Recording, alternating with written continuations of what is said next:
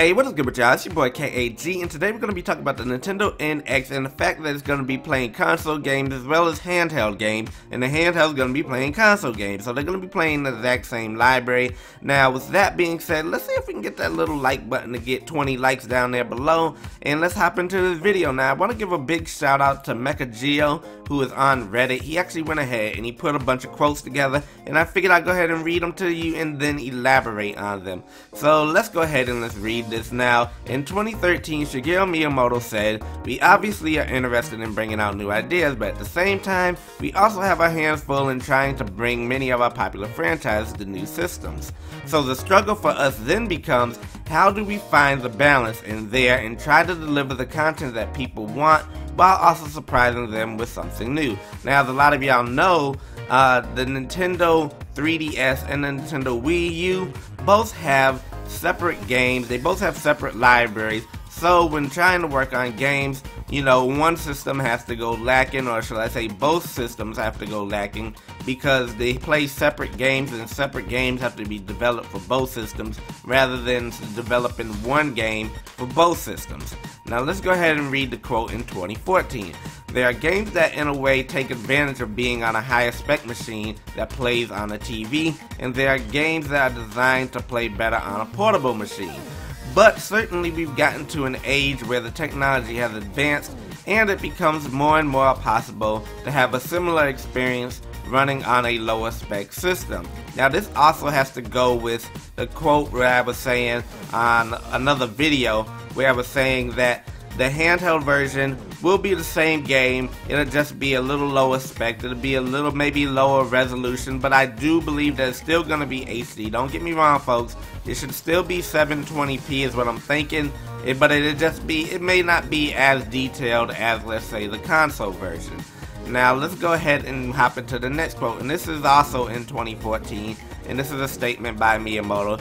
He said, "What I can say is, certainly, within Nintendo, the fact that our development environments from our home console is different from the development environments for our portable system is certainly an area of stress or challenge for the development teams. So as we move forward, we're going to look at what we can do to unify the two development environments." And as y'all all know, they actually did go ahead and they combined both of the environments, like he was pretty much stating there. And let's go on and read some more.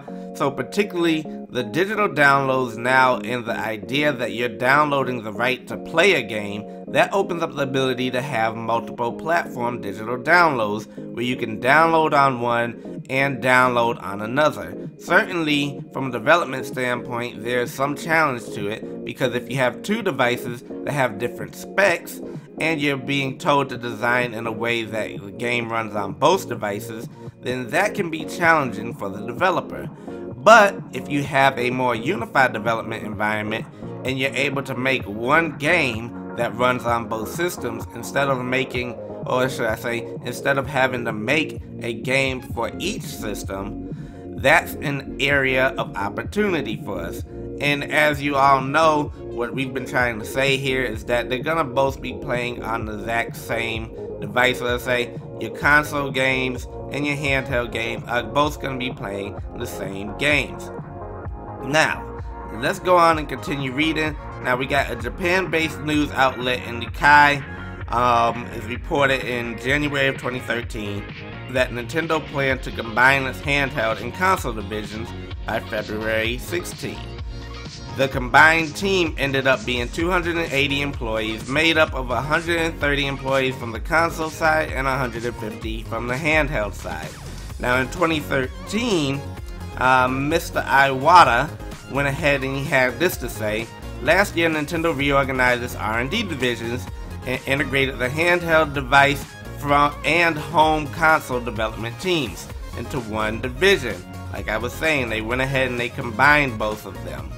Now, he goes on to say, "Previously, our handheld video game devices and home video game consoles had to be developed separately as the technological requirements of each system," which kind of leads me to the point where I was saying that the handheld is not as strong as the console, but they are very similar spec, or let's say the handheld is at a point where the actual power of it can actually be ran on a console.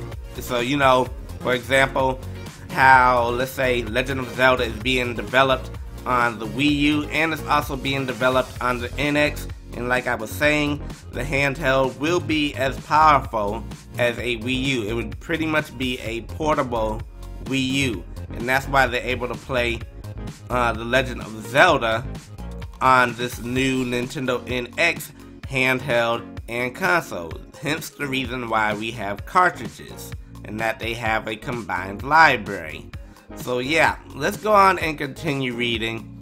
So it says, for example, currently it requires a huge amount of effort to port Wii software to Nintendo 3DS, because not only their resolutions, but also the methods of software development are entirely different. And like I was saying, the handheld will more than likely, 100% be HD, just like the console. Now let's go on and keep reading. The same thing happens when we try to port Nintendo 3DS software to Wii U. If the transition of software from platform to platform can be made simpler, this will help with the problem of game shortages and the launch periods of new software. Also, as technological advances take place at such a dramatic rate, and we are forced to choose the best technologies for video game under cost restrictions. Each time we developed a new platform, we always ended up developing a system that was completely different from its predecessor. The only exception was when we went from the Nintendo GameCube to the Wii, in which we all know that the Wii was pretty much a GameCube with motion controls. Now let's continue. Though the controller changed completely, the actual computer and graphics chip were developed very smoothly, as they were very similar to the Nintendo GameCube. But all the other software required ground-up effort. However, I think that we no longer need that kind of effort in these current circumstances.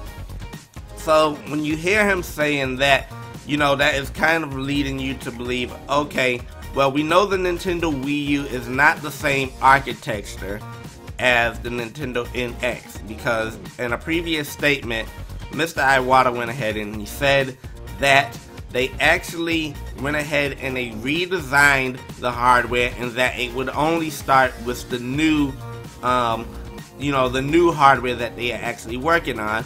That this new requirement system and everything that would line up to be able so it can be multi-platformed with their actual devices. So that's why Nintendo NX will be the beginning of this new trend. Now let's go on and continue reading, because there's a lot to read here, folks.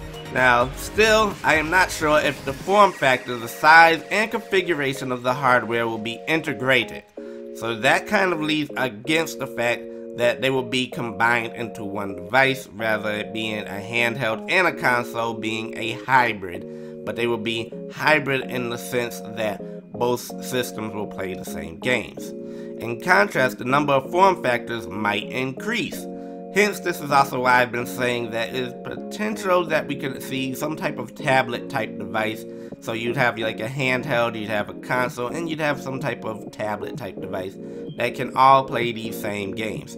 Now currently, we can only provide 2 form factors, because if we had 3 or 4 different architectures, we would face serious shortages of software on every platform. To cite a specific case, Apple is able to release smart devices with various form factors, one after another, because there is one way of programming adopted by all platforms.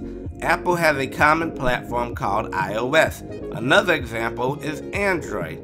Now, if you actually look at what he's saying there, you can pick up an iPad, you can pick up an iPhone, you can pick up an iPod Touch. I mean, you could probably even pick up a Mac. And they all are able to use the exact same apps, because it's the exact same architecture across all the devices.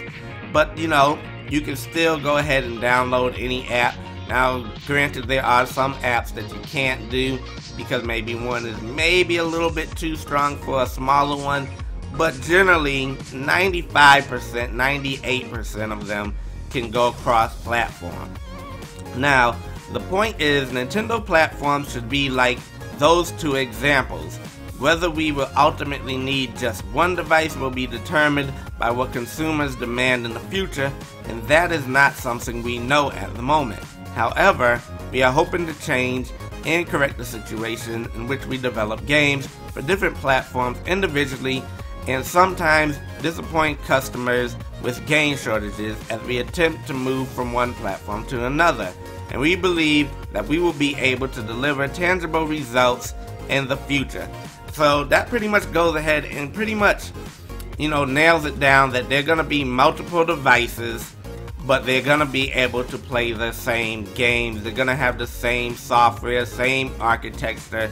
Everything is pretty much going to be the same, except maybe one will be a home console that sits under your TV. Maybe one will be portable and you can take it on the go with you. Maybe one will be in a tablet form where you can just go ahead and do multiple things on it, just like how you would with a regular tablet. But let me know what y'all think about all this down there in the comment section. If you think it's a great idea, go ahead and hit that like button as well. And if you think I'm just throwing all this stuff up in mid-air and that it doesn't really make sense, go ahead and click that dislike. It doesn't matter. But anyways, if you enjoyed this video, be sure to click that like button. And as always, don't forget to subscribe if you're new to this channel. It's your boy KAG, and I'm signing out. Peace.